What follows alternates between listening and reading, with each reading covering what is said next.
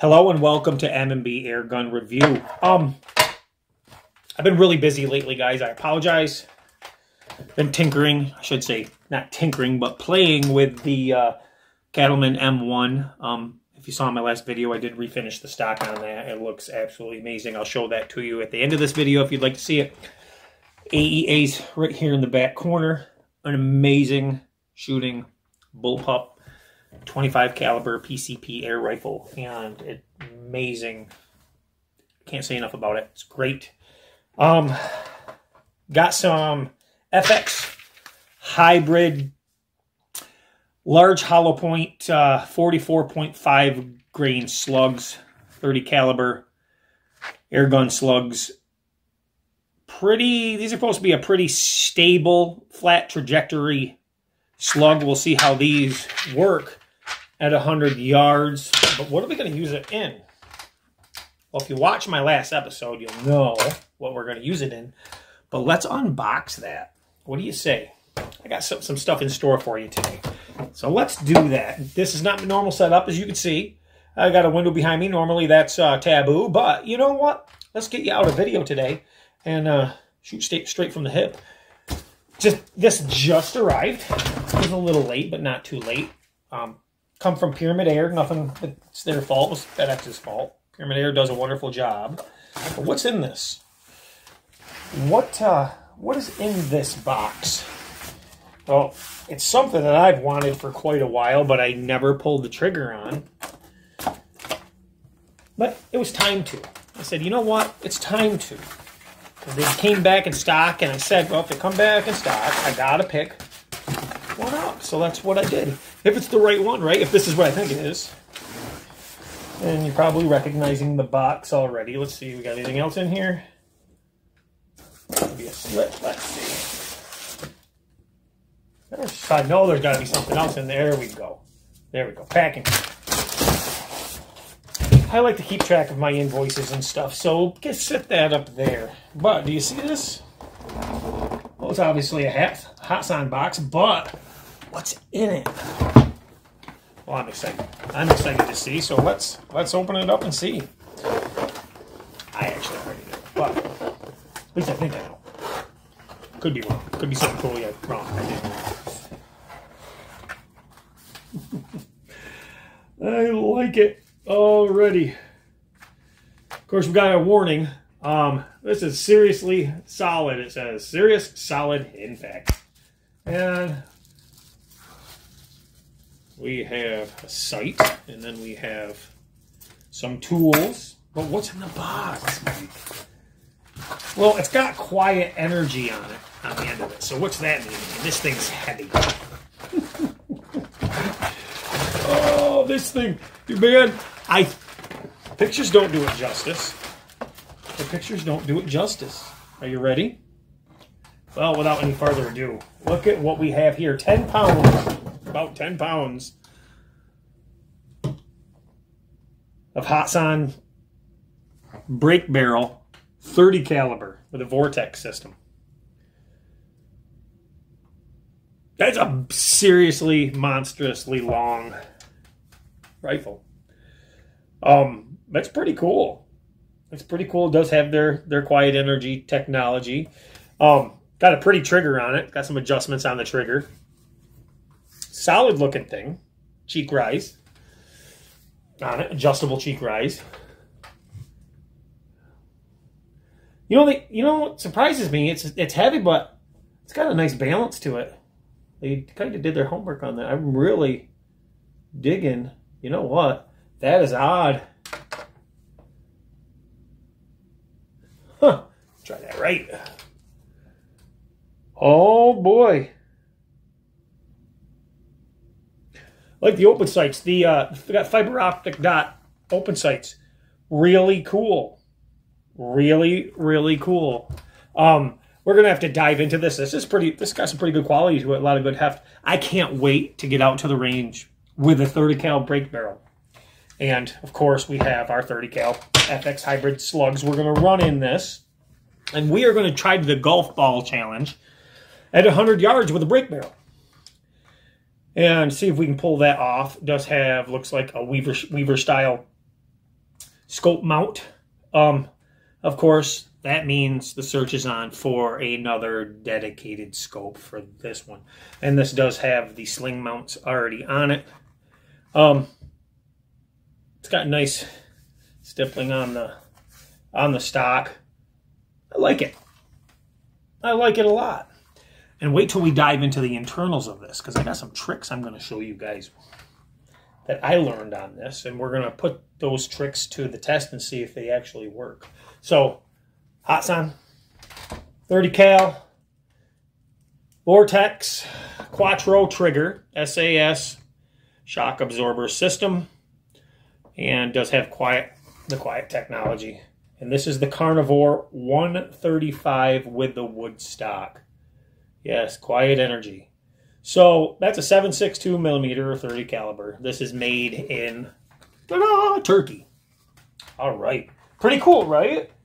All right, let's move on to something else real quick because it's a big gun. Okay, but let's move on to something else that you guys want to see, because my email blew up.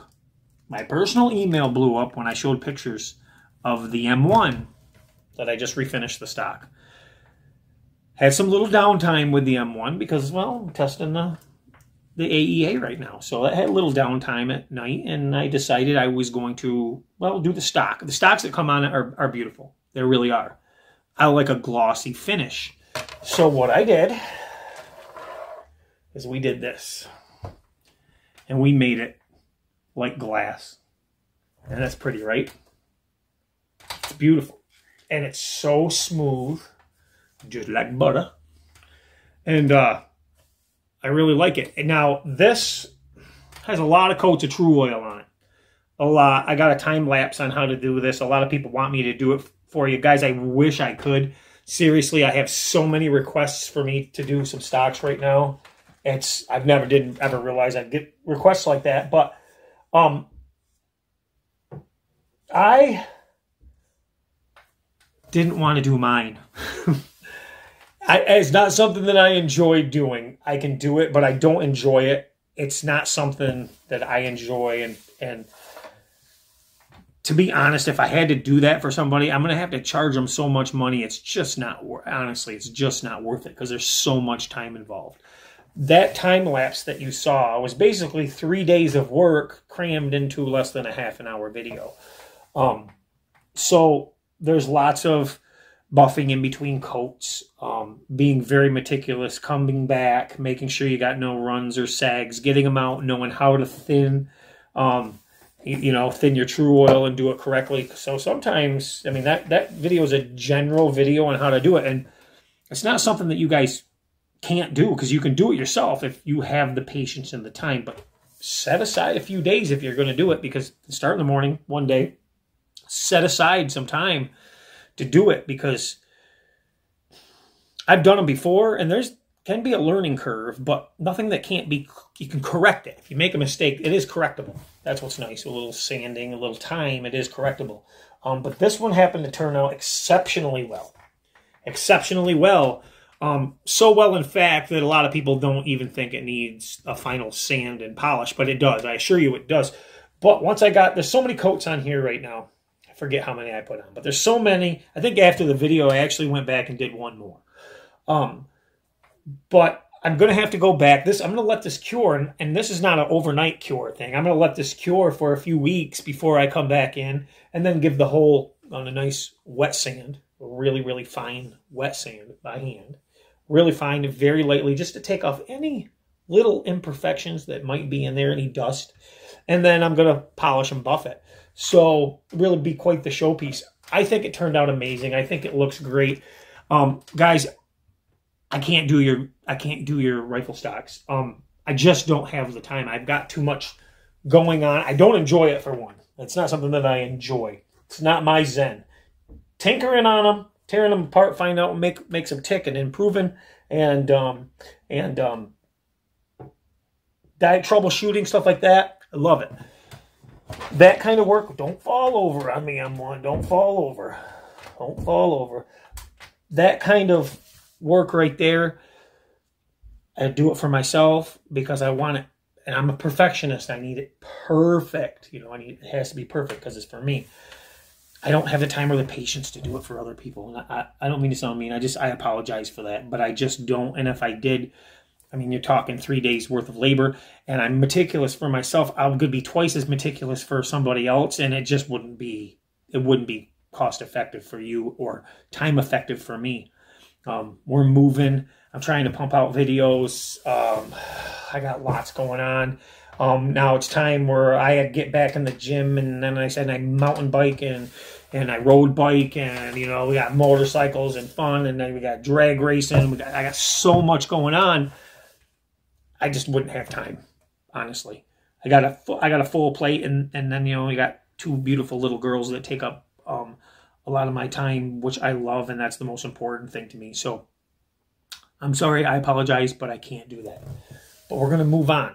So you guys, as we go, are slowly learning more and more about, well, things I do, my hobbies. Some of you know what I do for a living, some don't, but I don't like to get into that because that's personal life.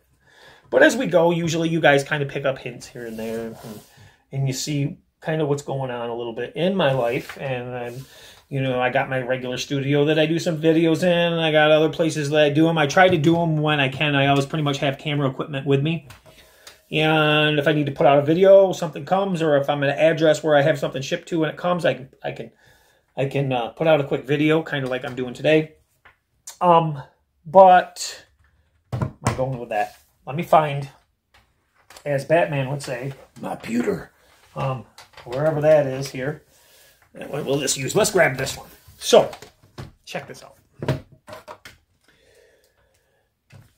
A lot of us air gunners hunt, and we want to get back off the beaten path, up into some back trails or whatnot. But you know, it's sometimes we can't get back in there with our vehicles, or you know, it's basically a cow path or a bike path. So a lot of us, and some of us don't. Some of you never use bikes to get back up in there. And I'm a mountain biker. I love the mountain bike. I like the road bike. Another hobby of mine. I love it. But I wanted an e-bike. Not that I'm lazy. I wanted an e-bike to get back into some of these trails when I have, say, probably not the AEA, because that's pretty heavy, but a nice light rifle. You're hunting, you do rabbit, whatever you're doing. And they make racks for the e-bikes and everything else. So I've been tinkering with the idea of an e-bike for a while, and I'll be honest, we can talk road bikes and mountain bikes, and I can fill your ears full of specifications and what I think makes a great mountain bike or a road bike or a time trial. But in the electric bike market, I know nothing. I can look at the components and tell you if it's got good components on it. Look at the welds and tell you if it's a good frame or not. But as far as what's on it, because I've never had my hands on one to look at the electronics. I've never looked at the batteries. I mean, I know their functions, and I know, you know, cell rates, and I know voltages, and I know what claims are. But as far as getting one and actually really checking it out and diving into it, I never have. But I want to, so I'm getting one. And last year was really difficult when it came to bikes, getting them. Prices skyrocketed if you could get them. Small little bike shops, these guys are shutting down. Some of them are shutting down right now because you know what happened? They still can't get bikes this year. The manufacturers are not shipping your small mom and pop stores any goods. They're giving it all to their big sellers and on their online sellers, which is really, really grinds my gears, right? So I have local businesses that I like to deal with because I like to keep business local as much as I can. Or small shops around the United States that I can deal with. There are still small businesses to keep them going. I like to contribute where I can. And what I found is a lot of these businesses, well, they're backed up on service because people are having a hard time getting bikes. And the small businesses they're not allowed to have bikes. I got a local business that's sold Specialized. They can't get any bikes. It's going to make 2 years in a row now. So, if you got big money and you're a big name and you're a big bike shop, you can get it. But, you know, screw the rest of them, I guess, is the attitude. It doesn't sit very well with me. So I started looking outside. Well, if I'm going to boycott something because of that, I'm going to boycott, well, whatever, Specialized. I won't own another one now. That kind of really got me when I found that out. So, and people can talk and you can say, that's not, trust me, that is how it is. I've talked to many bike shop owners that it's exactly how it is. They cannot get the stuff. At first, they tried to say, well, you know, Specialized and this and that. No, Specialized screwed them. That's what happened. And it's sad. And they're looking for other brands to carry because they can't get their regular bikes. There's a GT dealer local here. And I walked in today. Can't get any bikes. What? It's going to be another year without bikes, he says. Service out the butt. But guess what? Can't get the parts to service them. So they're just lined up. I know I'm off on a whole different rant. But back to the e-bike. Because this is very useful to us air gunners. I ordered one. I'm not even sure how you pronounce this. I think it's Eunorau. E-U-N-O-R-A-U. And I believe that stands for Europe, Northeast, and Australia. I think that's what it stands for. And they had one here. And I've been looking, and they're expensive. And everybody's, you know, you got e-bike snobs, too. You got bike snobs. Like I said before, you got bike snobs. I know the bike snob thing really well because I'm a biker. But you got e-bike snobs, too. And e-bike snobs are funny because they're all about, most of them are all about, you know, the mid-drive hubs versus a rear hub. And we can go into physics on stuff there, too, because there's simple principles that they don't understand. They think they do, but they don't also when it comes to the physics of how things work. But we can dive into that later if you guys are interested, but not in this episode because we're an air gun channel. But anyhow, it's 2021, 27.5-inch bike. It's got 3-inch fat tires on it. So it's an electric power assist bike, and this one is a hub motor. And I know a lot of, listen, mid-drive's great. I was looking, they're great. I understand the principle of a mid-drive. I don't want a mid-drive when I'm rolling over a log and I smack my bottom bracket. Don't want a mid-drive. So I went with a good, supposed to be good, hub that has some good reviews on it. So I went with one. And this is pretty cool. See this or not? Yeah, it's pretty cool, right? So let me give you some specs of this, guys, if you're looking for one, because this is really cheap for what you're getting. Now, the wattage is not crazy. This is only a 350 watt, but it's got a max of 500. It is pedal assist, but from the testing I've seen on these bikes, it seems way more powerful than the claim, which is good. That means the electronics and the engineering and electronics are working properly, basically. So that's good. But it's a 36 volt, 350 watt, okay? 6061 aluminum frame, full suspension. Okay, that caught my attention right there because in a mountain bike game, a bike with a good frame and full suspension, you're starting, like with Polygon and stuff like that, at over $1,000, $1,200. You're starting there. Now, component-wise, the Polygon is definitely better as far as a full suspension mountain bike. But this does have an air shock. Your maximum speed on this is 20, which is, with a few pushes of a button, increases. Charging time takes 4 hours. Of course, it has a lithium-ion battery and a thumb throttle. So it's power assist, but it has a thumb throttle. And that's a plus. Stainless spokes, not going to rust on you. And this has Sunrace and a Sierra 7-speed freewheel. Either one, you can get either one because of a bike part shortage, but both are great. I've used them both. They're both great. And it's got a 36-tooth front chainwheel crank. Tektro hydraulic brakes, so it's well equipped. If you guys know anything about bikes, it's pretty well equipped for what you're getting already. And it's electric. It's supposed to have a decent saddle. Ken Central, if you ever check him out, he's a great bike review channel. Been watching him since the beginning because I'm a bike guy. Awesome. He's reviewed it. He was impressed with it. And he's really the main reason I bought it. And I don't think they're going to be available very long.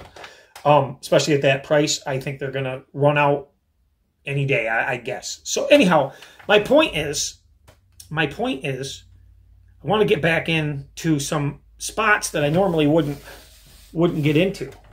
Okay? I normally just wouldn't. With this, I will. I can get back in. They make a rack you can put on the back so you can strap your compound bow, whatever you have with you, backpack on, however you want to carry your stuff up there. Pretty cool idea, and the battery's supposed to be pretty decent. I think, what did they say on this? It had a pretty decent range, if I remember correctly. Hold on here. I know they have it someplace. Let's look. I want to say it was around 25 miles, but don't quote me. Anyhow, decent. Decent. And you can pick up a spare battery. Their battery's really cheap, too, so you can have backup if you want. With your order, cheaper than you can buy most regular bikes for. Decent ones. So I wanted to share that with you. I thought that was decent. If you guys want a review of this when it comes, let me know. I'm not going to review it unless you guys want one if you're interested. Are you air gunners interested in a bike that you can get up into the backwoods that's inexpensive and has quality components on it? Because this appears to. So we will have to check that out. I have a phone call coming in. I'm going to have to cut, and I will be right back, guys. Well, that was interesting. That was a phone call. I'm sorry I had to take that. And that was from the e-bike company just right then. So the irony, right? I left a message with them before I ordered the bike, and I wasn't really expecting anything back, but they called. So that was cool. We were just discussing a little bit about the bike, and they want to make sure I'm happy with it, and I told them that I might be doing a review on it, and they're excited about that. So,